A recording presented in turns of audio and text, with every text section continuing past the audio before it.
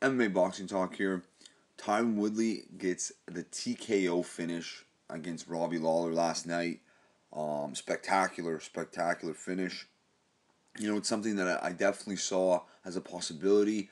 Tyron Woodley, one of the most explosive, one of the most powerful fighters on the UFC roster, period. He might be the most explosive. It's debatable. The guy's a freak. He's a beast. I knew, he has the ability to knock out anyone.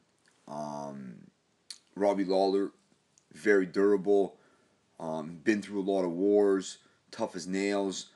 I really thought, if the fight went on longer, I thought it would favor Robbie.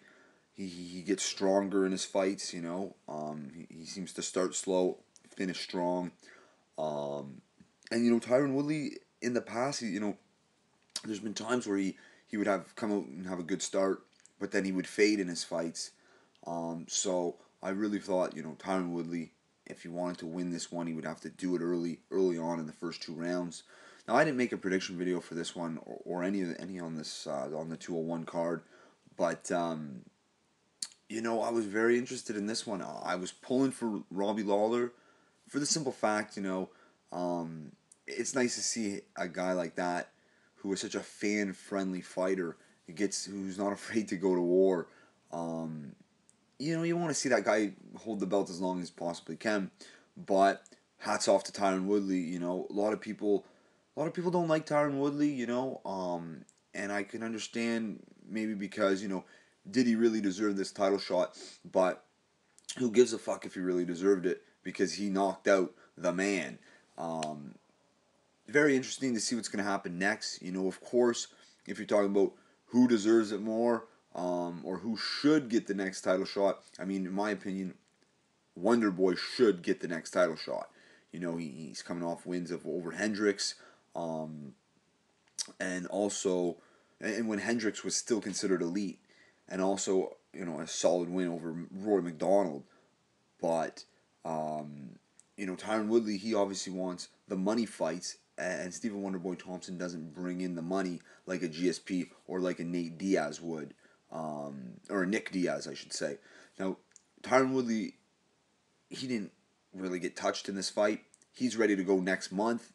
He wants to fight Nick Diaz at UFC 202 it's this month, I think. I don't even know what date it is right now, but August 20th. It would be both Diaz brothers fighting because Nick Diaz, his suspensions, he's eligible to fight after August 1st. So that's a big money fight, and I have no problem with that. If a champion wants a quick turnaround fight the next month, how can you hate on that? I think that would be an interesting fight. Nick Diaz versus Tyron Woodley. I really like that fight a lot. He also was considering, GSP in November at MSG. Who knows? I personally think Woodley would be a bad matchup for George St. Pierre. He's younger, he's well-rounded, he's more explosive, I think.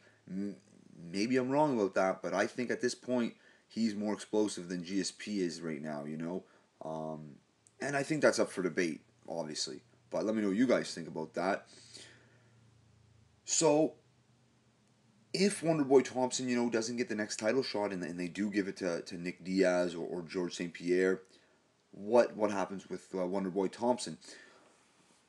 I would say possibly fight, have Wonderboy fight Robbie Lawler, and then the winner of that would get a title shot after, or Wonderboy can always fight the winner of Carlos Condit versus Damian Maia, because they're fighting at the end of this month in Vancouver. It's a 5-round fight, Maia and Condit. The winner, could fight Wonderboy.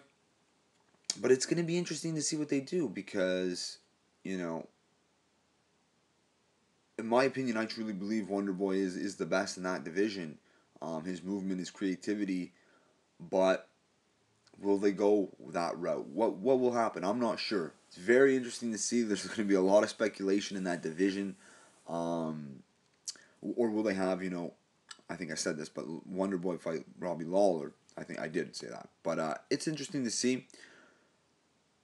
Can't wait to see what happens. I would like to see Condit get past Maya and have Condit Wonderboy, two strikers who, have a lot of movement in their game, have a lot of creativity in their game. Like I said, I believe Wonderboy, this is my personal opinion, I think Wonderboy is the best. And I think the guy that would pose the biggest challenge would be Carlos Condit with his creativity and his movement as well. Different types of movement, of course, but very interesting nevertheless.